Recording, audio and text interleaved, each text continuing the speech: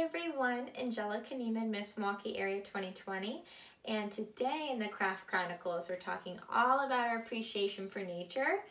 Earth Day is in the month of April, and so with that in celebration we have a lot of environmentally friendly activities for you and your family.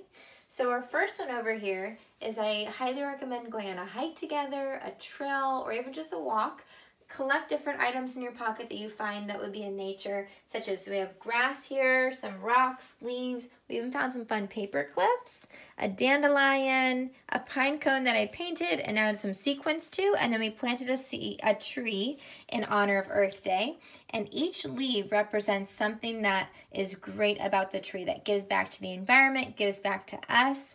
And so that's just a great visual and a great learning tool. The next is our tulip here.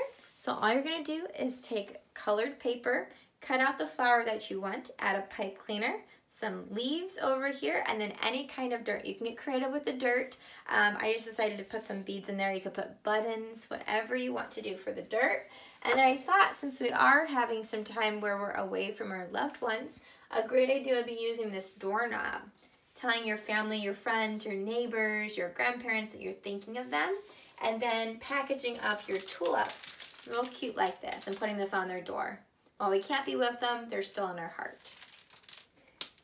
Our next one is about the aquarium. What's great about this time is there's a lot of virtual tours with museums, and even NASA are hosting a lot of tours. So I have here something really cool. So you can take off the cellophane, but it kind of gives that fishbowl visual.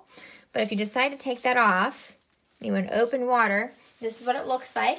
A great opportunity for you to learn about the different fish and aquarium life. You can get really fun and creative with a picture like this, and you can even frame it, put it in your house.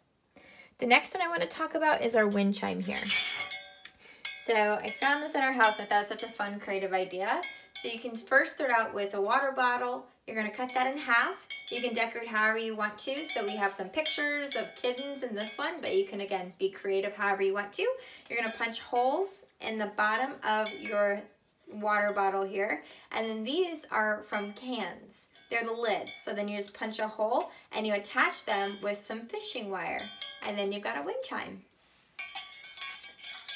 Even some bird seed around. You could roll it in bird seed or something like that. The last one over here, I'm going to put that over here so you can notice this one. All right, so the dirt is actually espresso. And then what we have here are all different popsicle sticks. And we've got vegetables, flowers. We even decorated some rocks. You can have fun with it and start out planting seeds. And then halfway through the month, you can switch and start to make them grow into your virtual garden. So these are just a couple great creative tips to celebrate nature and enjoy our springtime here together. Some wonderful crafts, and I hope you enjoy, and stay tuned for more Craft Chronicles.